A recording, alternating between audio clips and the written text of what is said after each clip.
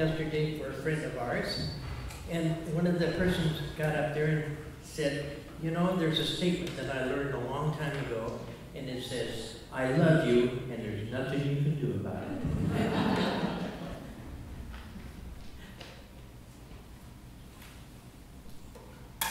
This is a song I wrote a long time ago, and you've heard it before, but there's nothing wrong with doing it again.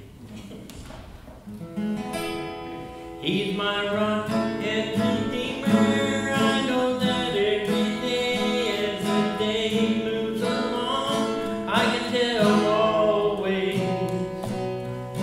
My Lord will always let me know when I've done something wrong. He's my rock and redeemer. He'll help me get along. Each day goes by, we know He is there. You know that the birds singing everywhere. He will never, and they settle down. He's my rock and redeemer, and He wears a crown. He's my rock and redeemer. I know that every day, as the day moves along, I can tell always. My Lord will always let me know when I've done something wrong. He's my rock and redeemer. He'll help me get along. We'll have questions every day as we live our lives. He will answer them and free us from strife. He'll answer your prayers any time of the day. He's my rock and redeemer. I know that every day. As the world keeps on turning, we know He is there. We know that He listens to our humble prayers as He answers everyone in every way. He's my rock and redeemer. I know it every day. He's my rock and redeemer. I know that every day as the day moves along, I can tell always. My Lord will always let me know when I've done something wrong. He's my rock and redeemer. I know that every day.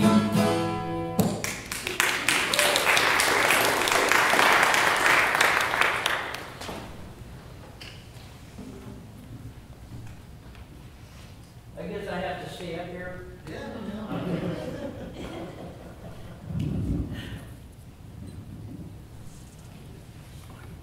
Can we reach that? Yeah, we can reach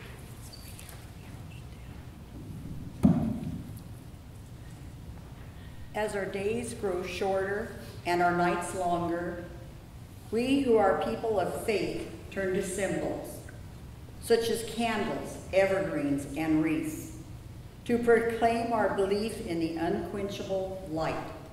In hopeful anticipation, we prepare for the coming of the reign of God. Listen for the word in the words of the prophet for the first Sunday of this new church year. We open our hearts to the word in the words. Oh, that you would tear open the heavens and come down, so that the mountains would quake at your presence. So when fire kindles brushwood and the fire causes water to boil, to make your name known to your adversaries, so that the nations might tremble at your presence. When you did awesome deeds that we did not expect, you came down the mountains, quaked at your presence. From ages past, no one has heard, no ear has perceived, no eyes has seen any God besides you, who works for those who wait for Him. You meet those who gladly do right, those who remember you in your ways. But you were angry, and we sinned. Because you hid yourself, we transgressed. We have all become like one who is unclean, and all our righteous deeds are like a filthy cloth. We all fade like a leaf, and our inquiries like the wind take us away. There is no one who calls on your name or attempts to take hold of you. For you have hidden your face from us and have delivered us into the hand of your iniquity. Yes, O Lord, you are our Father. We are the clay, and you are our potter. We are all the work of your hand. Do not be exceedingly angry, O Lord, and do not remember iniquity forever. Now consider, we are all your people. As we begin our journey to the light, we confess that our lives have not always been lived in ways pleasing to God. Our shame has left us feeling distant from the one who was both mother and father to us all, the one in whose hands we are like clay. Yet even now, our longing for the one who tears open the heavens and comes down kindles like fire in our soul. Even now, as we wait, we dare to hope. We who are pregnant with anticipation feel hope rise up within us. And so we light this first candle and we name it hope.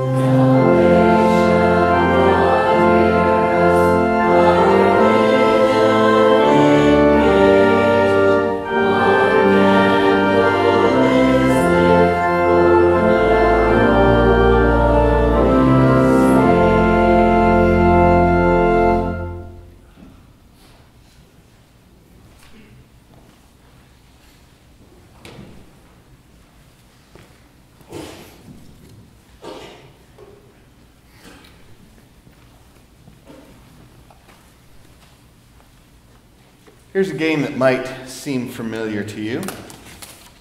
I play it myself every now and then. I call it If Only.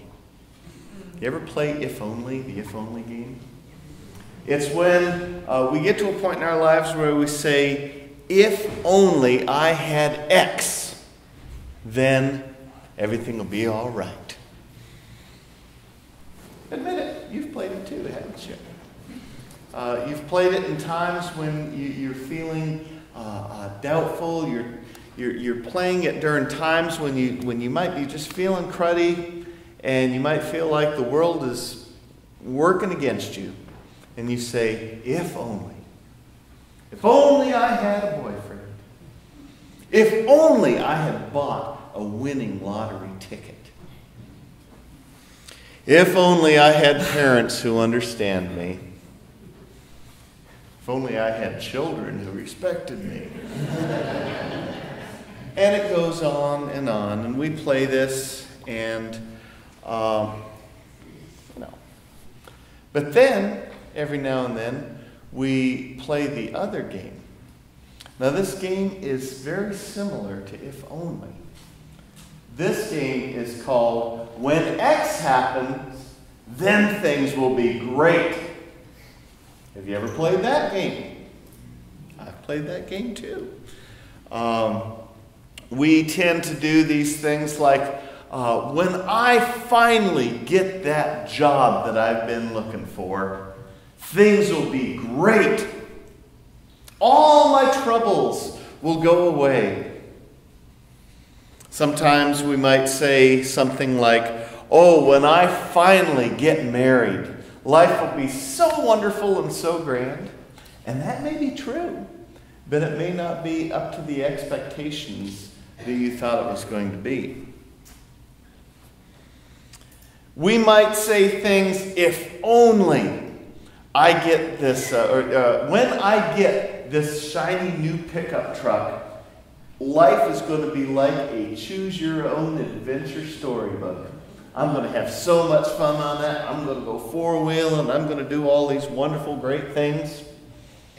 But then what happens? reality sets in.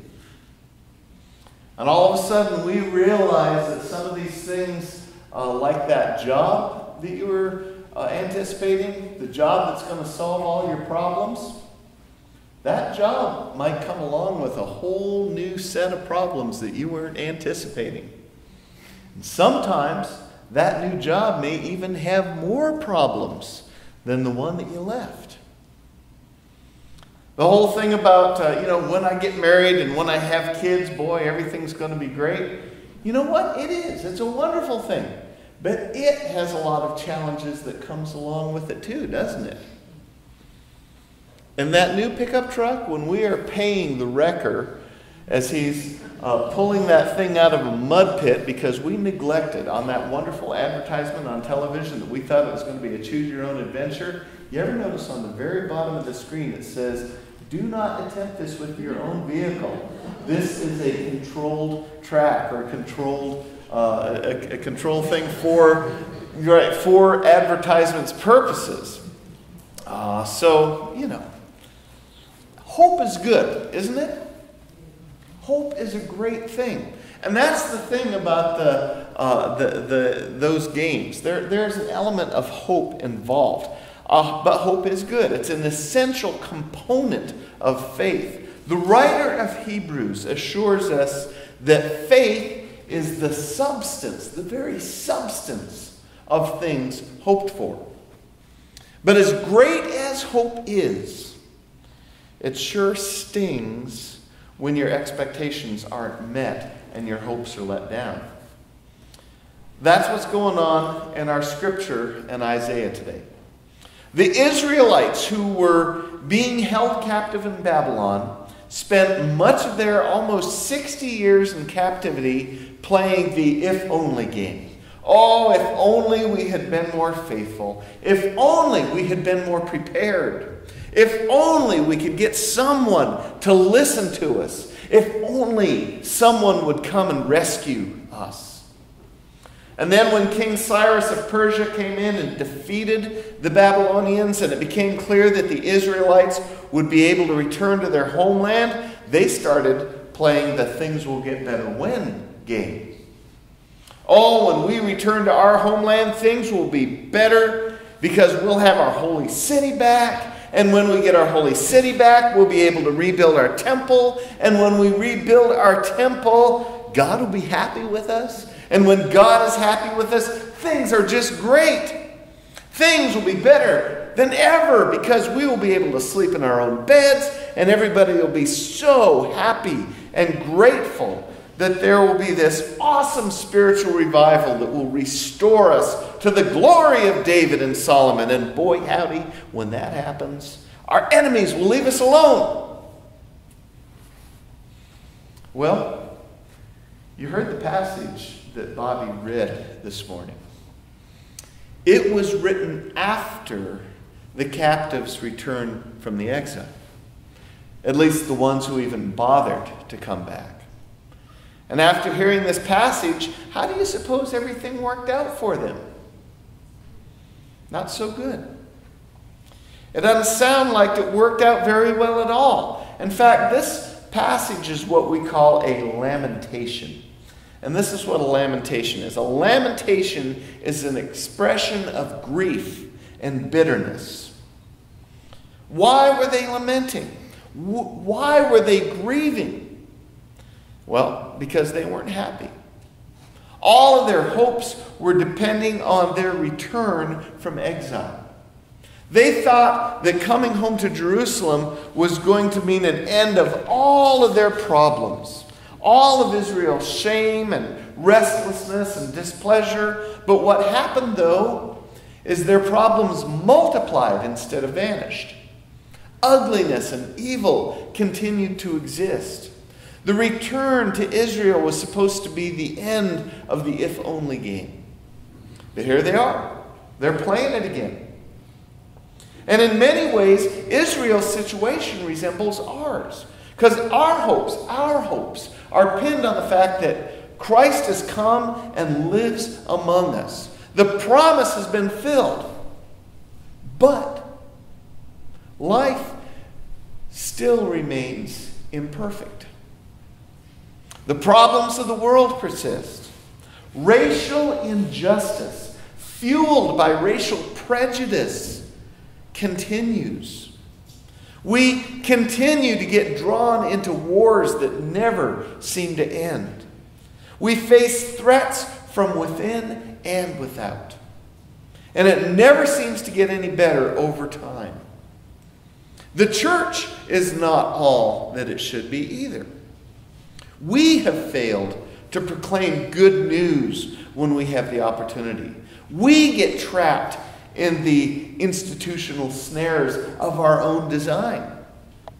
We have failed to achieve that unity that Christ called his followers to work towards. We are not all that we should be.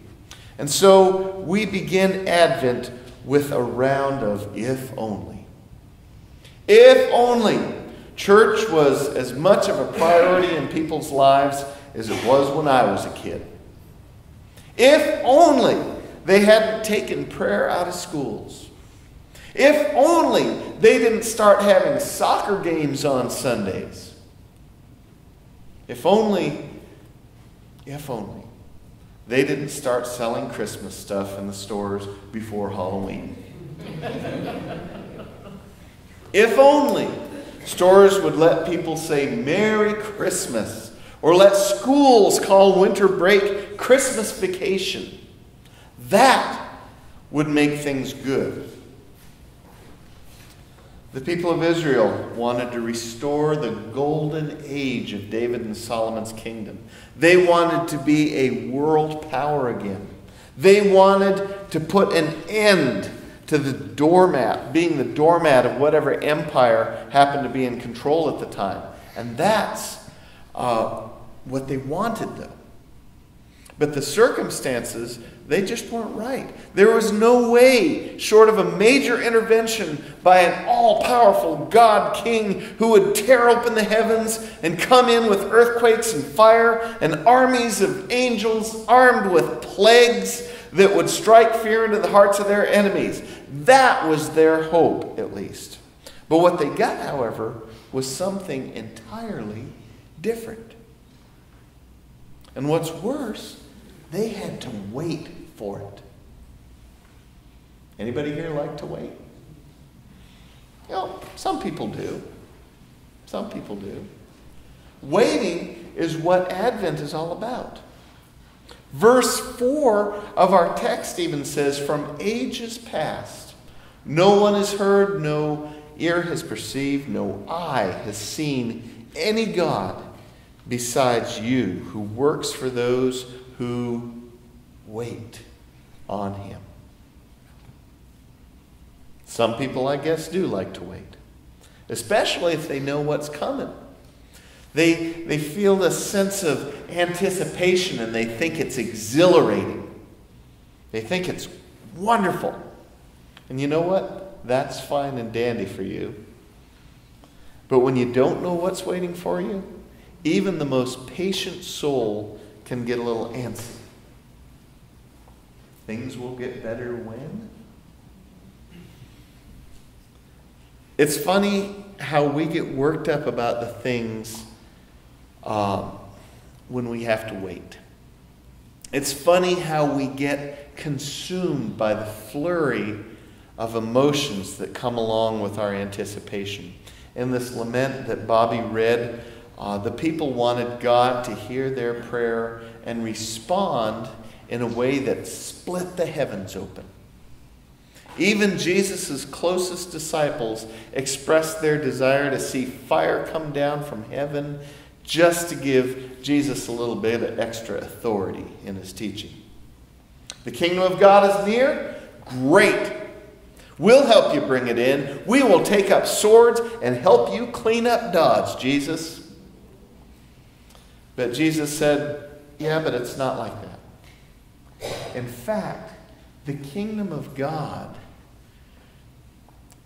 is small. It's subtle. In fact, it's like a little teeny mustard seed. It's like a little pinch of yeast. It's subtle. It grows out of something small. See, God does break into our reality on a regular basis. Sometimes it happens in big ways, like a couple of weeks ago we celebrated the, 30th anniversary of the Berlin Wall coming down? Or was it the 25th? I can't remember. It was 30? 30 years. Sometimes God works in big ways like that. At other times, it is more subtle. Like when a broken relationship is healed because of forgiveness. That's a lot more subtle. A lot of folks in Isaiah's time, all the way up until the time of Jesus, were looking for a powerful leader to annihilate Rome. They lamented. They pleaded. They bargained. They prayed. They thought they knew what they wanted. But what they really needed was an adjustment in perspective. They needed something different. Something that was appropriate for the time that they were living. And what they got was something small. Something like a mustard seed.